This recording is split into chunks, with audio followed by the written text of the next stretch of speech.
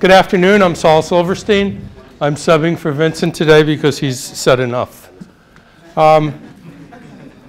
Today I'm going to talk about replication of DNA virus genomes. And I'm not going to spend a lot of time on the biochemistry of replication. Rather, I'm going to talk about some of the details of how these viruses use their own enzymes and the host enzymes and places in the cell that are advantageous for their own replication. So, the most important thing that you need to know about DNA replication, or transcription for that matter, is that it's all about starting things off. What are the signals that are used to recognize polymerases? What host elements are required for this recognition process? What does the origin of DNA replication look like in many of these instances? And these are the problems that are faced by DNA replication machinery, both of the host and of the virus. Viruses, of course, have to replicate their genomes in order to produce new progeny. Without new progeny, we have nothing to study. Now, one of the elements that are important when you consider replication is, what do the various genomes look like? And here is a small sampling of the thousands and millions of kinds of viruses that we have. But we have here a parvovirus, which is a single-stranded DNA genome. And it comes in both plus and minus forms. But only one form is particular to each virion. So a virus particle can contain a plus or a minus stranded DNA. That creates problems for replication. Parvoviruses solve it in part by having terminal and inverted repeats, which allow the molecule to fold upon itself. And we'll talk about that in a little bit more detail later on. Herpes viruses, by and large, are large linear DNA molecules, and they too have inverted and terminal repeats, but they have unique origins for DNA replication. And for the case of herpes simplex virus, the one that's most commonly studied, there are 3 origins of replication, 2 of which are contained in repeated elements, ergo they are the same, and 1 that is present in the unique long region. The key feature of this origin, as for most origins that are DNA specific, is that they contain elements that allow base pairing. So a stem loop structure is formed that provides the origin in each of these cases. Polyomaviruses are circular supercoiled molecules. So they're 2 strands of DNA that are interwoven and locked together to form a circle. And as a result of that, there are torsional energies that cause the molecule to twist. And we'll talk about that a little bit later. And the last virus genome that I'm going to talk about is the adenovirus. And here, the virus uses a protein molecule called terminal protein to initiate DNA replication. And we'll see how that works. Replication requires the expression of at least 1 virus protein in every system that we know about today. What that tells you is that the virus genome has to be transcribed prior to the initiation of DNA replication. Some viruses encode many proteins. But in each instance that has been studied to date, no assembly of all known virus replication proteins is sufficient to elaborate DNA replication. There's always some contribution from the host. DNA is synthesized semi-conservatively in a 5' to 3' direction. And replication initiates at a defined origin using a primer. That primer can be RNA, what's known as Okazaki fragments, DNA, as shown for the parvovirus, or, well, let's stay with the parvovirus, or a protein in the case of the adenovirus. And in all instances, the host provides other proteins. So what's the host for? Viruses just can't do it themselves. And we know that they're parasites. As a parasite, it takes advantage of the milieu in which it exists. Whatever the host provides, either in the cytoplasm or in the nucleus, depending upon the kind of virus that it might be, it uses something that the host provides. They can be enzymes, and scaffolds. And by scaffolds, I mean places within the cell, either usually intranuclearly, that allow the DNA to attach, the incoming virus genome to attach, and form a series of complexes that engage virus and host proteins.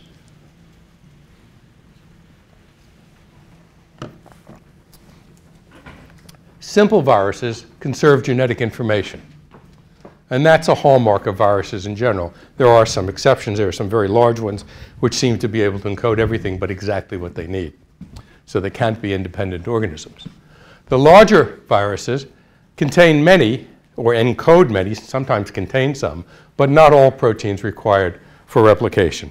So I think the take-home lesson from this is that they always hijack some host proteins. More if you're little and don't have a lot of coding information, less if you're big and have quite a bit of it. Genomes come in a wide assortment of shapes and sizes, and that, of course, controls the accessibility of host proteins and sites within the cell. And replication yields progeny. And this is an important point, because progeny make more virus, but replication is also a switch. And invariably, it's a dividing point in the virus life cycle between what are known as immediate early, or early events, depending upon the virus, and later events. And the later events invariably are designed to produce capsid proteins, glycoproteins, things that are required to make an infectious virion. But the immediate early and early events are required to replicate the genome and perhaps change the transcriptional landscape of the virus genome. So DNA replication is always delayed after infection. It's not the first event. Rather, the virus must come into the cell, transcribe its genetic information. This encodes some proteins that are necessary to replicate that viral genome. What are the outcomes of DNA replication? The one that we talk about most often is the lytic infection. This is where the cell is blown apart by the virus, new progeny are made, and high copy numbers of genomes are produced.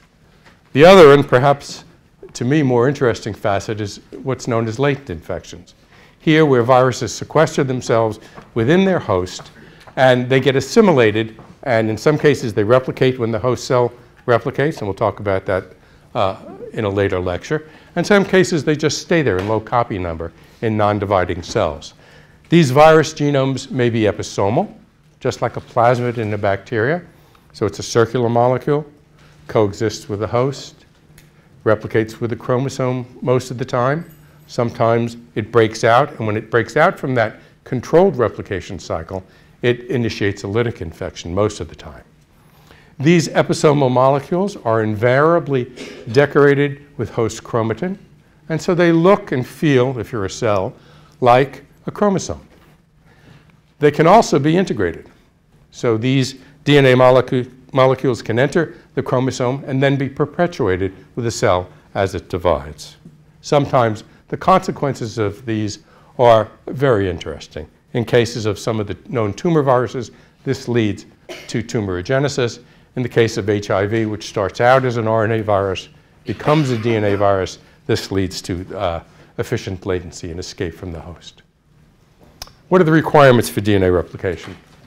Most important one is the ability to recognize the origin of the virus, be that DNA or protein. Invariably, these initiation sites contain AT-rich DNA. Why? Because AT-rich DNA is able to be opened much more easily.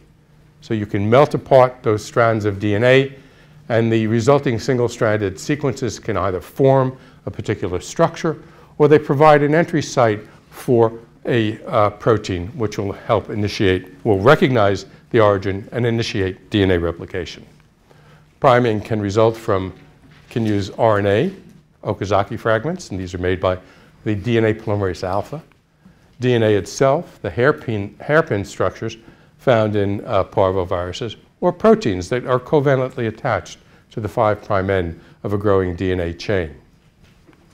The next step that we have to be concerned with is elongation, and that seems to be done rather routinely, and virus elongation rates are pretty much as they are in cells. And the final step is termination, and that depends upon the molecule. In a circular molecule, you realize if you have unidirectional DNA, you just go around the molecule. If you have bidirectional DNA, then growing replication forks meet at a common site, which is generally 180 degrees from the origin of DNA replication. So, what are some of the requirements for DNA replication? Viruses don't replicate well in quiescent cells. So a cell at rest is not a good host for a virus. And that should be pretty obvious to you. Anybody know why? Don't raise your hands all at once? Okay. It's because you need the host DNA synthetic apparatus. And a cell at rest doesn't have that. This is what cell cycle regulation and checkpoints are all about. It's allowing the cell to go through a cycle of DNA replication and then putting those replication proteins aside for the next cycle or destroying them in some instances. So what does the virus do? When it's really clever, it transcribes proteins that induce host replication enzymes and cell cycle regulators, or sequesters cell cycle regulators. So what they are doing is co-opting the cell towards their own end, and that end is to make new DNA. And again, the virus-encoded immediate early and early gene products are the ones that are responsible, invariably, for induction of host replication. It would be clever if the virus were to package an enzyme like that, or a protein like that, but to date, we don't know of any such virus. So where do the polymerases come from? Small viruses, as I told you before, do not encode these proteins. Rather, they will encode proteins that help to mobilize the host. And these viruses are the papillomaviridae, those that are responsible for the development of warts, the polyomaviridae, which are tumor promoters in animals and also in rare cases in human, and the parvoviridae, which cause a bunch of rather benign diseases, we believe. Large DNA viruses encode most of their own replication systems, and these are the herpes viruses, the adenoviridae, and the poxviridae.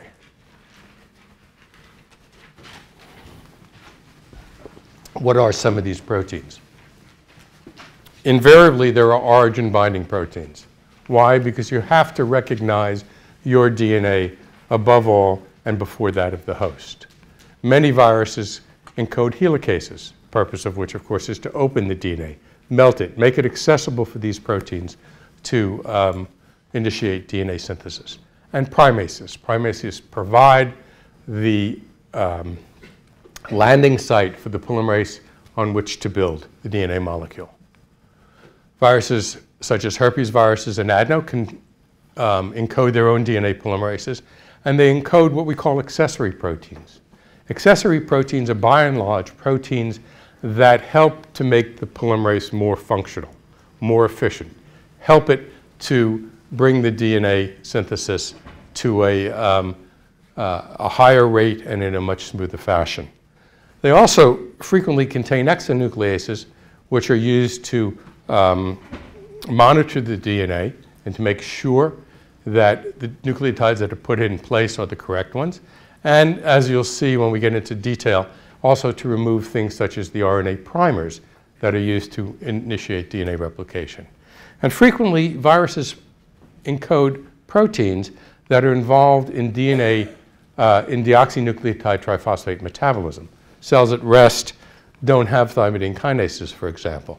So you want to bring thymidine in from the outside milieu, you need a kinase, a ribonucleotide reductase for removing, changing ribonucleotides, and a DUTPase to remove DUTP. So there are a wide variety of enzymes that are all well-known DNA synthesis enzymes that viruses can provide. So where does replication occur? For the most part, it's in the nucleus of the cell. The pox viruses do it differently, and they tend to do it in the cytoplasm. But for most of the viruses we're going to talk about today, replication occurs at replication centers. And these are a result of DNA templates getting together with replication proteins at discrete sites in the cell nucleus.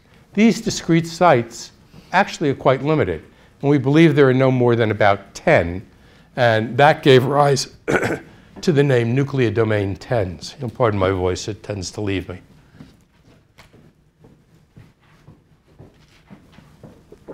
Nuclear domain 10s are a scaffold, and they contain a large number of host proteins. Many of them are repair enzymes. Many of them are recombinases. Many of them are the same things that the virus brings to the site. Polymerases, ligases, helicases, and topoisomerases, molecules that are very important for opening and closing DNA. So what do they look like? This is an immunofluorescent analysis of a cell before infection. This green stain stains for DNA. Now note what happens to the DNA post-infection. We see that there's a change in the morphology, or in where in that nucleus the DNA goes. ICP8 happens to be a herpes virus single-strand DNA binding protein. It's of course not present before infection, but after infection we see that it accumulates in the nucleus. And by overlaying these two images, we see that they are indeed in the same places. So the images merge, and we see the color change from green and red to yellow. And we say that ICP8 is in replication bodies where virus DNA is. So what is it about getting started that's so difficult?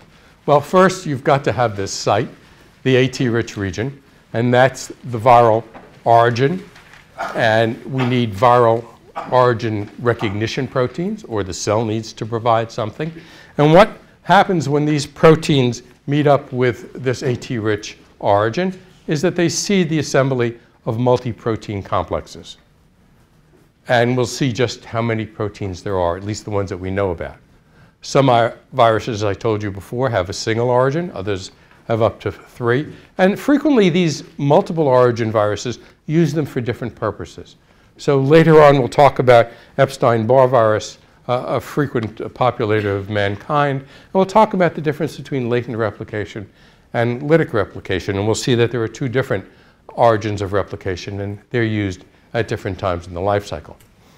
And these origins of replication are frequently associated with transcriptional control regions, things that modulate what genes are expressed that are adjacent to the origins.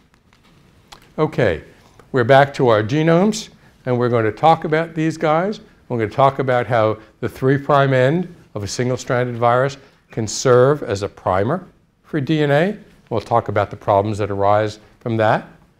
We'll talk a lot about the polyomavirus replication because it's the one that is best understood.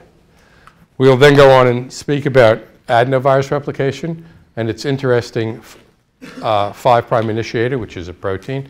And finally, we'll end up with herpes virus in a brief tribute to a virus I worked on for 40 years.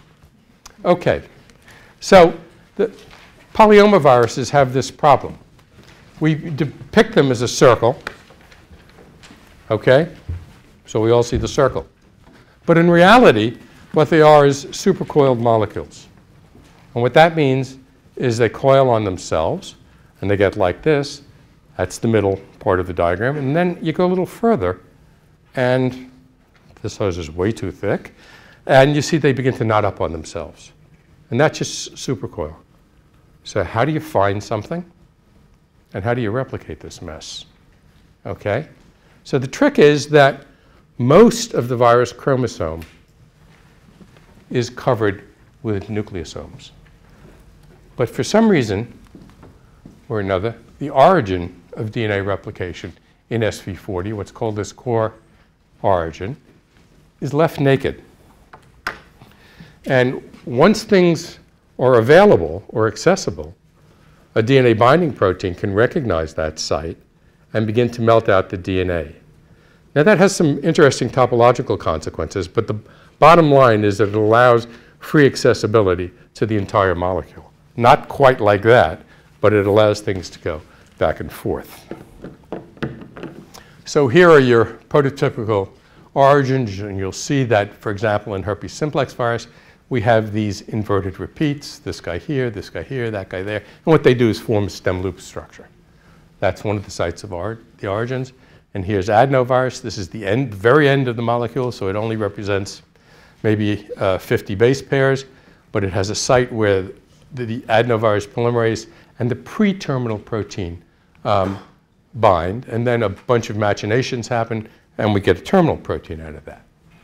So, what are some of these origin recognition proteins? All the polyoma viridae encode a protein called T antigen.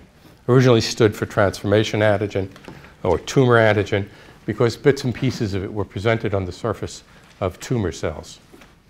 Indeed, it's a rather large protein. It's 708 amino acids.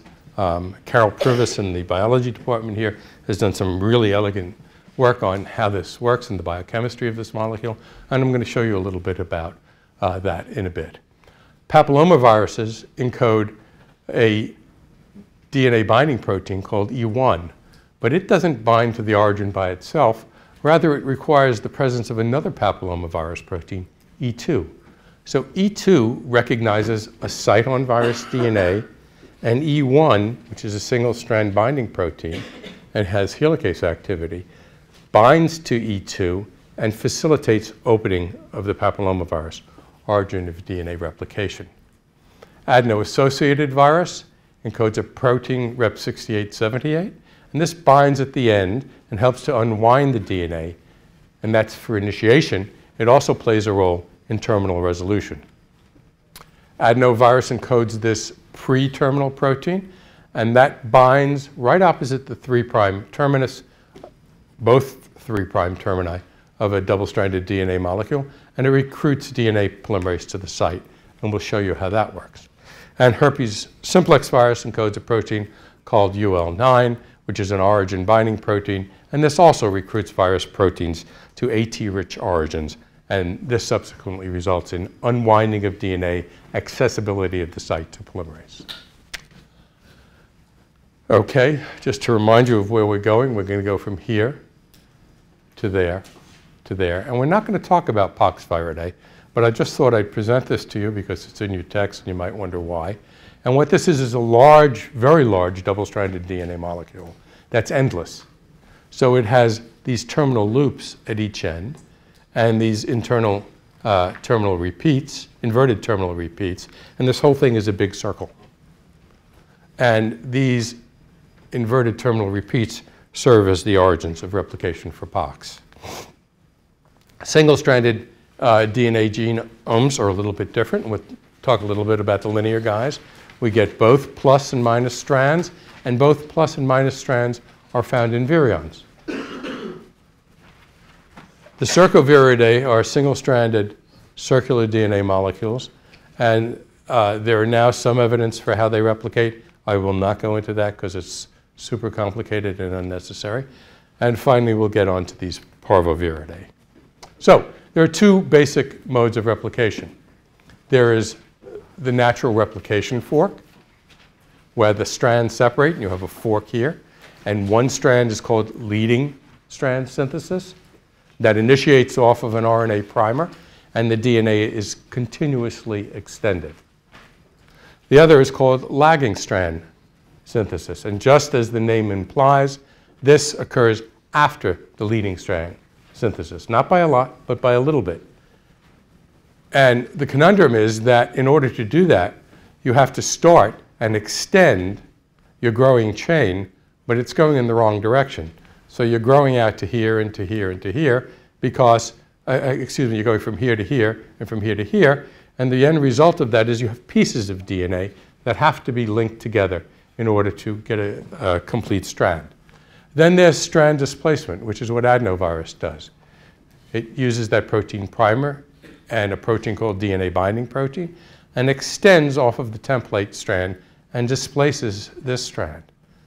This displaced strand is subsequently used to synthesize the other strand. So you get semi-conservative replication off of two independent templates.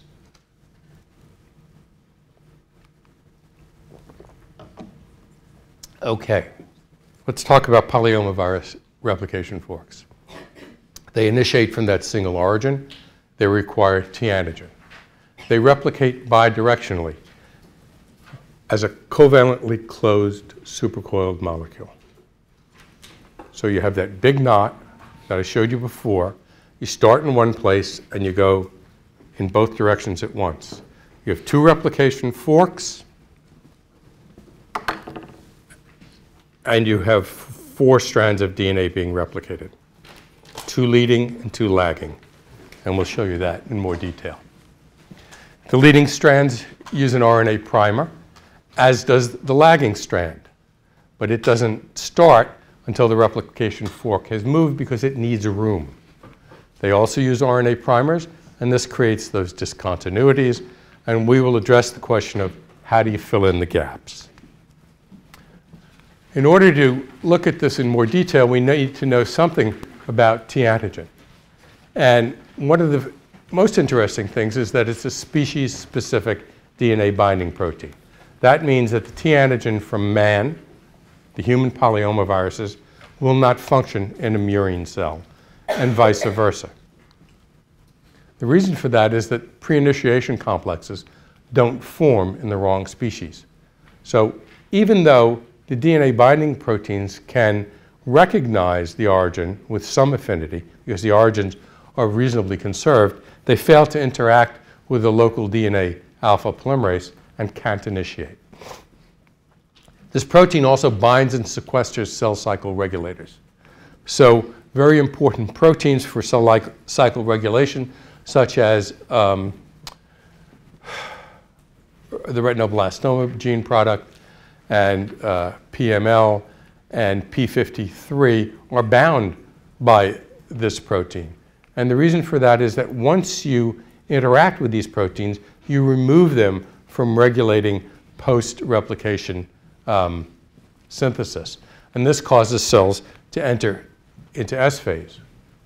And the question is why, but the answer is very simple, because the virus needs all of the protein products that are provided by the host. T antigen synthesis is autoregulated. That means it controls its own expression.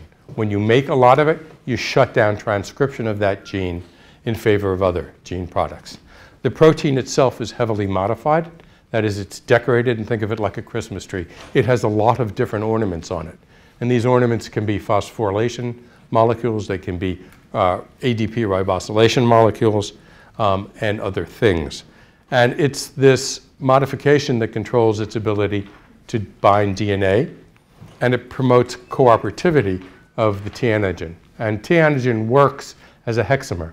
So 6 units of T antigen bind together, and they encircle the area around the origin of DNA. And it does this in tandem, 1 for each replication fork.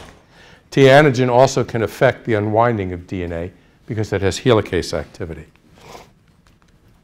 So here's a schematic of the T antigen molecule. And the things that you'll note is that it has domains that interact with polymerase alpha and a protein such as P53. It has ATPase activity. It has a helicase activity. It has a single-stranded binding domain. It has an origin DNA binding domain. It interacts with the retinoblastoma virus protein.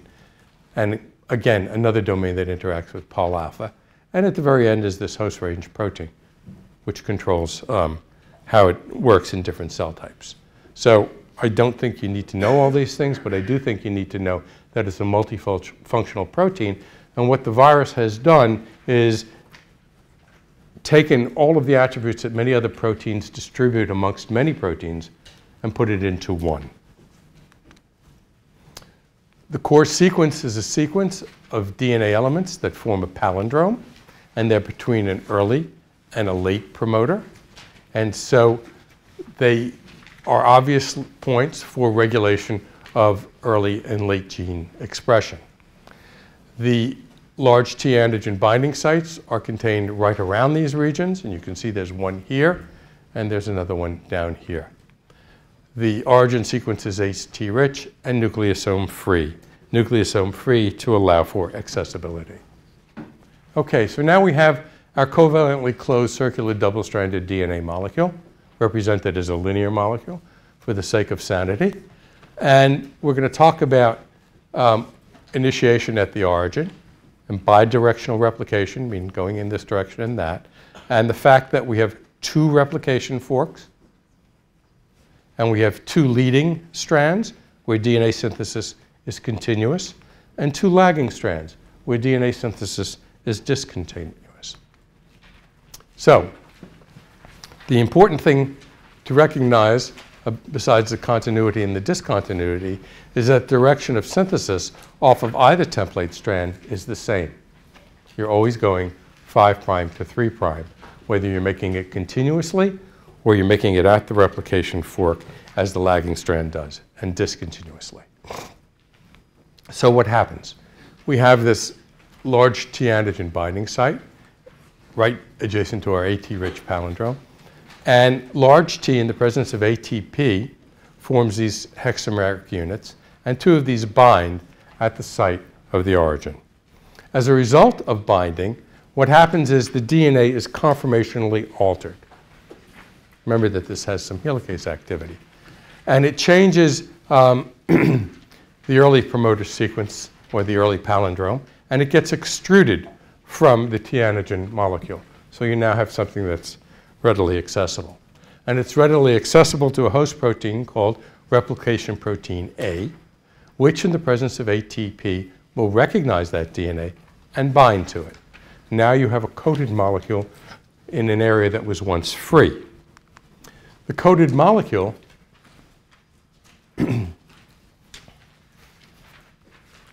now,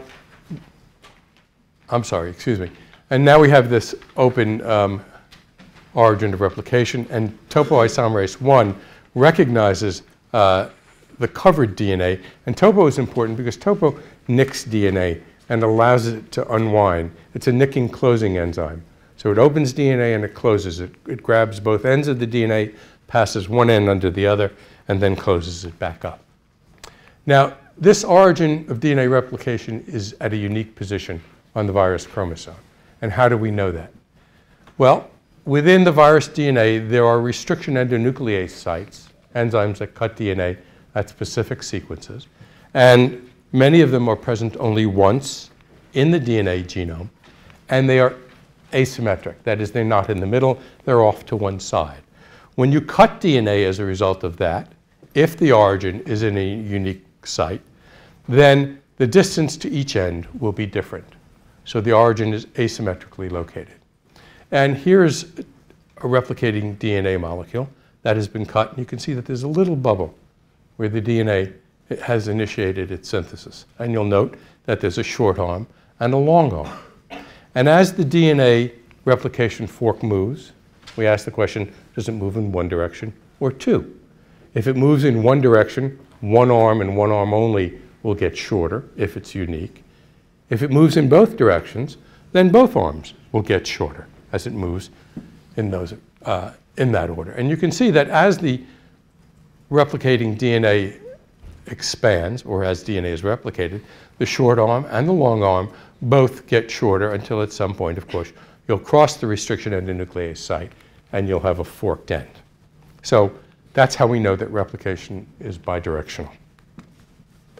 Now, what's the problem? This is the problem. It's real easy to understand leading strand synthesis. But lagging strand synthesis is more difficult because it requires that you make DNA in the same direction because you're coming off of, let's say, this strand. And what you do is you have an RNA initiator, which is a result of a primase and alpha polymerase. And you start here. And then you synthesize your DNA down there. And you go back up here, and you do that again. And how did this occur? Well, it occurs through a very interesting and complicated machine that we'll see in a couple of minutes. But more importantly, you're left with these gaps, and you have to fill them. And what you do for the most part is you remove the ribonucleotides, and you do that with specific exonucleases that are host-associated. And then you synthesize DNA to fill in the gap, and you seal it all up, and then you get a continuous strand. So, leading strand is easy.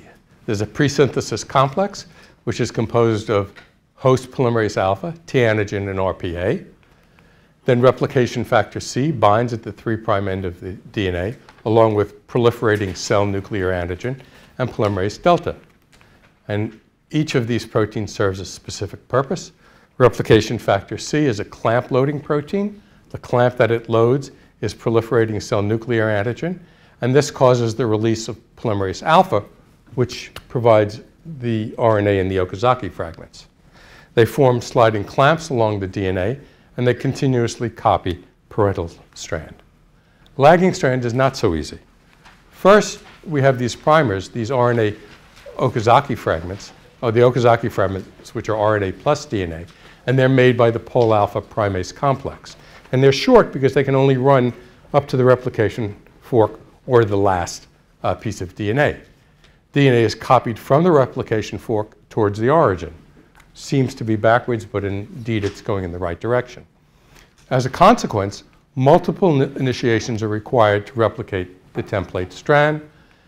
Both leading and lagging strands move in the same direction on the same strand, and which moves the DNA or the complex. And we have every bit of evidence to believe that it's the DNA that moves. So as you form a complex, and the DNA gets threaded through it. These are the players that I've listed, and they contact various host and viral proteins, and these are the functions that they provide to the replication of the SV40 molecule. So let's look at it in some detail. Here's our open origin complex from that last slide. We add polymerase alpha and primase, deoxynucleotide triphosphates, and nucleotide triphosphates to make the RNA and the ensuing DNA.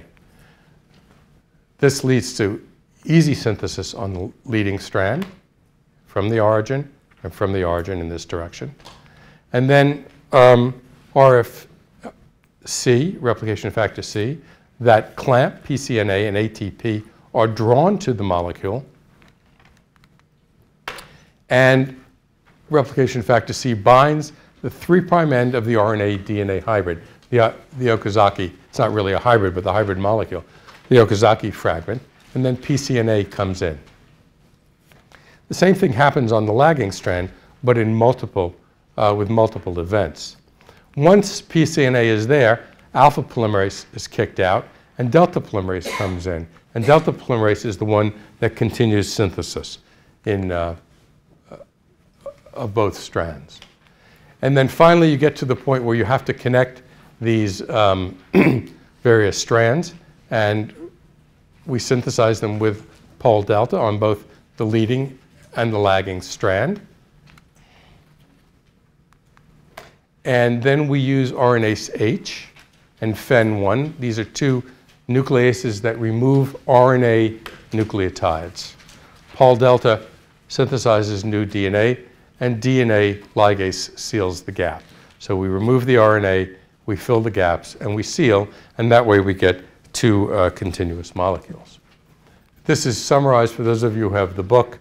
This is the diagram from the book. The only thing it leaves out is this last little step where polymerase delta is required to seal the gaps.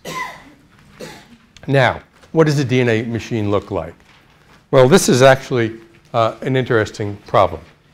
Here we're looking at one replication fork, and this is the parental DNA with both strands. One strand comes out through the T antigen site, and this is the leading strand where DNA is made continuously. The other strand, which is the lagging strand, is looped out as a single strand of DNA, and all of the various proteins engage this, but they engage it at sites that are upstream of the fork, and they synthesize backwards. Well, what seems to be backwards, 5', 3', but they synthesize in small pieces so that they only cover a small area. So this is a picture of what's going on. And what you see here is that the parental DNA is being extruded through the T antigen domain, and the leading strand DNA gets synthesized continuously. But for the lagging strand, it gets looped out, and then RNA primers are put on, and then it comes back. And this enables that long lagging strand to be made discontinuously. This is a tremendously energy-demanding event, and it requires the action of many, many proteins. So, what are the problems in replication? The first problem is this covalently closed molecule. And what happens as a result of binding of virus proteins is that the DNA gets opened. It gets unwound at the top, and once something is unwound at the top, it's overwound at the bottom. And topoisomerases release the torsional stress on these molecules. They open and close them, and they result in what's called a relaxed supercoil. There's a nick. It allows things to move across. These topoisomerases are also required to separate the parental and daughter strands from each other, because when you replicate a covalently closed molecule, you get this crazy structure where the DNA strands are intertwined, and these are called catenated molecules. Topoisomerase nicks the strands and allows the two strands to separate and closes them back up. It's not the two strands, but the two genomes to separate and closes them back up. How about termination? There are separate daughter molecules from the replication complex. The topos relax and unwind the supercoils. This unwinding leads to overwinding throughout the rest of the molecule. And in the end, when you have two molecules, topo decatenates. It separates the daughter molecules by cleaving and resealing the replicated molecules. Termination occurs at a site that's, as I told you before, 180 degrees around from the origin of DNA replication, and there's no specificity to that site. You can delete the nucleotides at that site. You can add nucleotides at that site. It just stops when the two replication forks meet. Now we're on to our parvovirus. And this is priming via a specialized structure. And the specialized structure is the tail end of the DNA itself. So parvoviruses self-prime, and they form a template primer. That is, they are both the template for DNA synthesis and the primer. The genome DNAs are single-stranded, of both plus and minus polarity, and they contain this inverted terminal repeat, and that's what allows for the special structure that's used to initiate DNA synthesis. So you start here, but how do you get to the end? If you copy from this point, you recognize the fact that you're not copying any of this. That's something for you to think about, but we won't go into it in any great detail. These are called dependoviruses because they express no DNA polymerases. They use that ITR to self-prime. They require the host polymerase delta, RFC and pCNA, just like the polyomavirus replication. But where they differ is they have a protein called Rep7868 that I told you about before. And these two proteins are required for initiation and resolution. So they both are important for recognizing the site to start DNA and to separate the strands at the end, because only one of the two strands goes into new virus particles.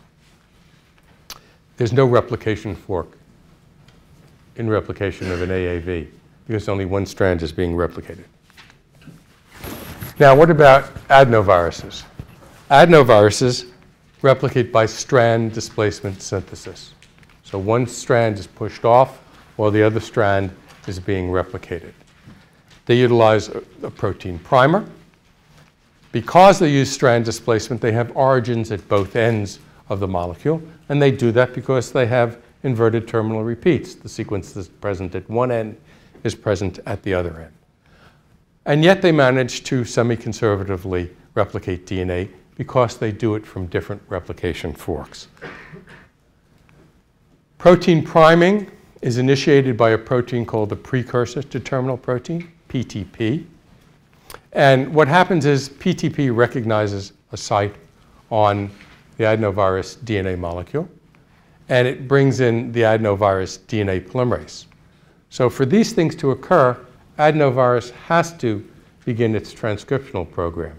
It has to elaborate its early proteins. It has to synthesize these two molecules that are virus encoded. The adenovirus DNA polymerase links an alpha phosphoryl of deoxycytidine monophosphate to a free hydroxy in serine residue in PTP. So now you have PTP with a serine that has a deoxycytidine moiety linked to it. And that's enough, because it has a free 3' hydroxyl, to initiate DNA synthesis. This thing is only added, that is, the deoxycytidine monophosphate is only added when the protein primer is assembled with the polymerase into a pre-initiation complex. So like everything else, you've got to have something that begins the process, opening the DNA, finding a landing site, docking, putting a primer that's accessible to polymerase. And it's that 3' hydroxy that primes synthesis of the daughter strand. Now let's look at this schematically. Here's our adenovirus molecule.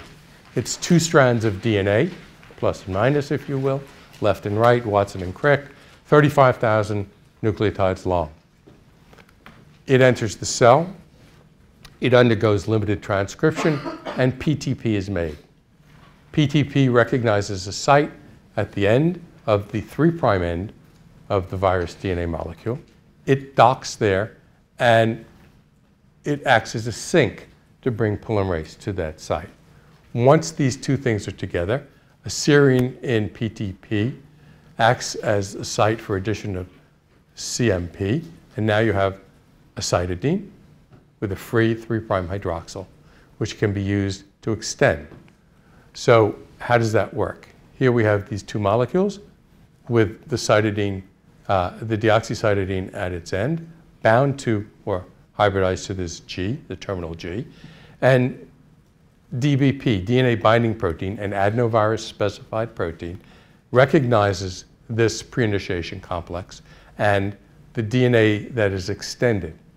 So the DNA that's not being replicated begins, because it's single-stranded, begins to get coated with DBP.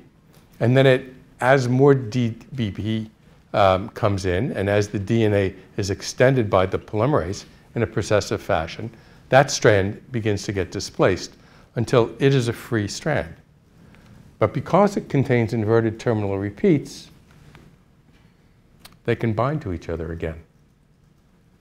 And that single-stranded DNA template can now serve for the initiation of a new strand of DNA synthesis, just as it did above.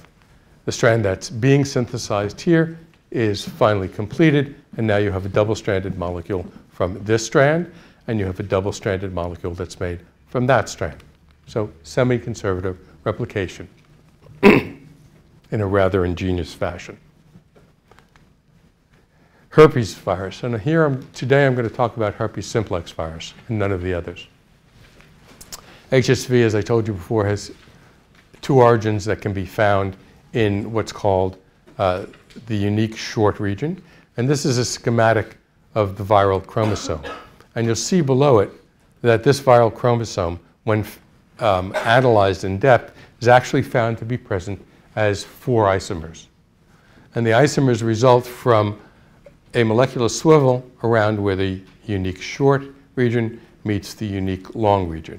And what you see is that these can invert relative to one another, so that you can have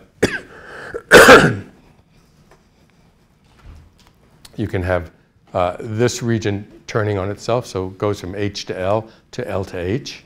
You can have the long region going from J to F, now going from F to J, or both of these can invert. You realize that the only possible consequence of this, or the only way this would affect the virus genetically, is if there was a gene that went across the junction between the inverted long and the inverted short region.